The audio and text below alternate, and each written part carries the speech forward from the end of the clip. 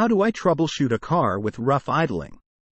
Troubleshooting a car with rough idling involves identifying and addressing the underlying issues that may be causing the problem. Here is a step-by-step guide to help you diagnose and fix rough idling. Check engine light. If the check engine light is on, use an OBD2 scanner to retrieve any stored trouble codes. These codes can provide valuable information about the issue. Inspect vacuum hoses. Check for any disconnected or damaged vacuum hoses. Vacuum leaks can disrupt the air-fuel mixture and cause rough idling. Check air intake system. Inspect the air filter. A dirty or clogged air filter can affect airflow and cause rough idling. Check the throttle body for carbon buildup. Clean it using throttle body cleaner if necessary. Ensure the mass airflow (MAF) sensor is clean and functioning properly. Fuel system inspection. Check the fuel pressure. Low fuel pressure can lead to rough idling. Inspect the fuel injectors for clogs or leaks. Dirty or malfunctioning injectors can cause uneven fuel delivery. Ignition system inspection. Check the spark plugs for wear, fouling, or incorrect gap. Replace them if necessary. Inspect the ignition coils and spark plug wires for damage or corrosion. Exhaust system. Check for exhaust leaks. Leaks before the oxygen sensors can cause rough idling.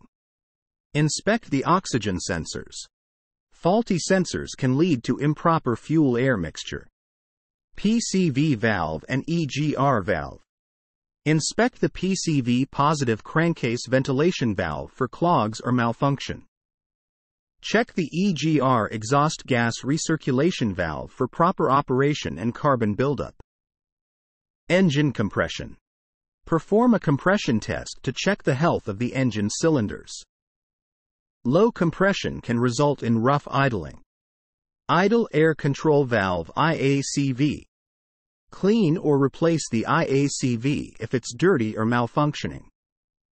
The IACV controls the engine's idle speed. Engine mounts. Inspect engine mounts for wear or damage. Damaged mounts can cause vibrations and rough idling. Cooling system. Ensure the engine is not overheating. Overheating can lead to rough idling. Check the coolant level and thermostat.